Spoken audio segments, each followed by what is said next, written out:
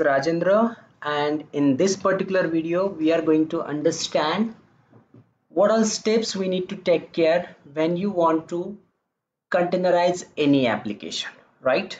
So we already discussed what is containerization. So just to recap, let me just show you the containerization, how it looks like.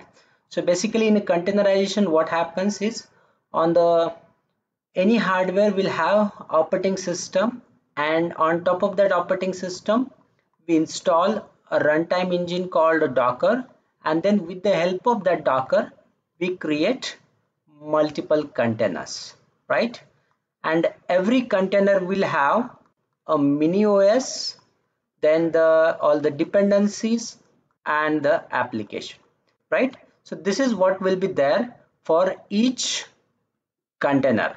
So now to create this particular package, in fact we call this as an image, what all steps we need to do? So what we'll do is we'll take one simple Python application example. We'll understand what is the requirement we have for this application and then how we can containerize this application. So let me first show you the application. It's a very simple. So you can see here, this is a simple Python application which is actually creating one simple Python web service which is running on port 8080, and if someone just try to access this application will just return a message that hello from container world. This is a very simple application. So let's understand what is the requirement for this application. So first of all, we need to know what would be the environment required for this application. So this environment could be anything. It's up to the client requirement that we want to run it on a Ubuntu or any Ubuntu version or any other Linux distribution, right? So now let's consider this application we want to run it on a Ubuntu 2004, right? Then what next requirement we have is we should have a Python installed on that. Then we should have one of the Python package called Flask. We also need that to be installed, right? So if we have this much requirement available, if we have any system, you can just run this application like Python, let's say app.py, and your application will start running, and you have to just access this application like curl localhost colon 8080, and that will reply hello from container world, right? Now we want to containerize this application, right? So what all steps we need to know? So let's try to understand that. So before writing those steps or understanding those steps, let's try to understand Docker architecture. So basically in a Docker there are three things that are involved. So let's try to understand first. So the first thing that we need to understand is a Docker client. What is Docker client? The second thing, we call it as a Docker host, okay, or we call this as a Docker server, or we call it as a Docker daemon as well. So any of the name we can use it. And then the third thing is Docker registry. So these are the three things we need to first understand what it is.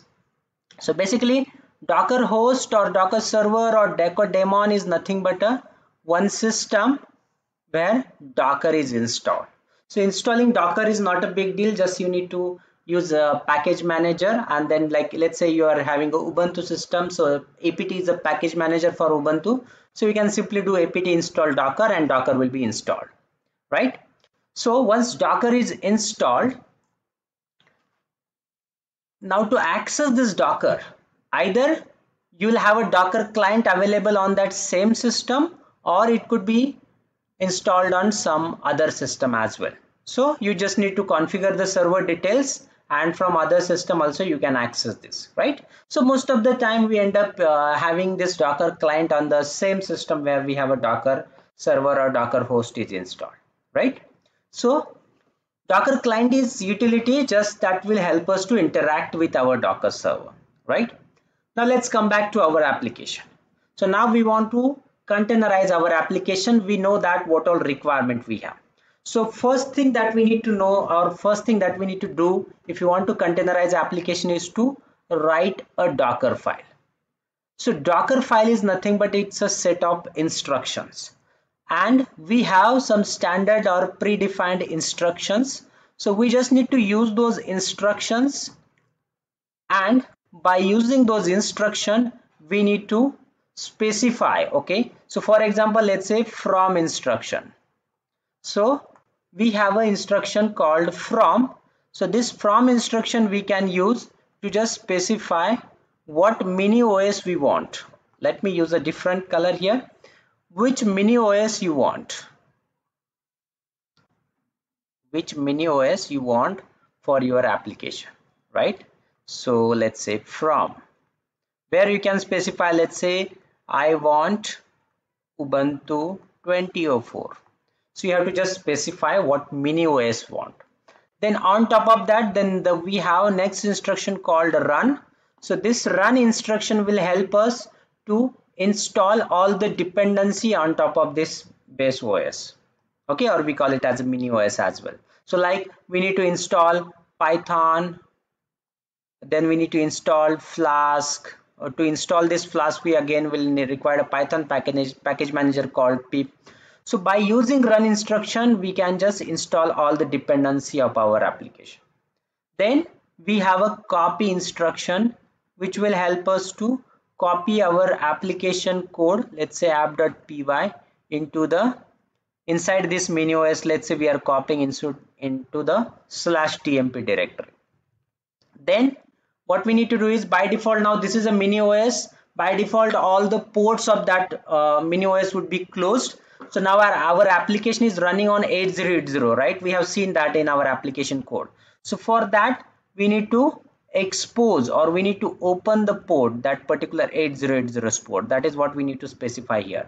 And then at the end, we need to specify a command that you want to run as soon as our container starts. So that's, let's say, /tmp. That is where we are copying our app.py, right? So that is what we need to specify here, right? So in the Docker file, and the Docker file name should be starting with a capital D. So this is a requirement.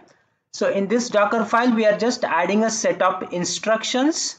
That is, those instructions are specifying that what is the environment required for my application, what all the dependencies required for my application, on which port it is running, and what is the command that we want to run. So everything we need to specify in this Docker file. Once you specify, or once you write the Docker file, with the help of Docker file, we need to create an Docker image, right? So for that, from Docker client, we run a Docker build command, and to run this Docker build command, we pass this Docker file as an argument, right? So this Docker build command will take this Docker file as an argument, and then from that it will create an image. From that it will create an image on the Docker host machine.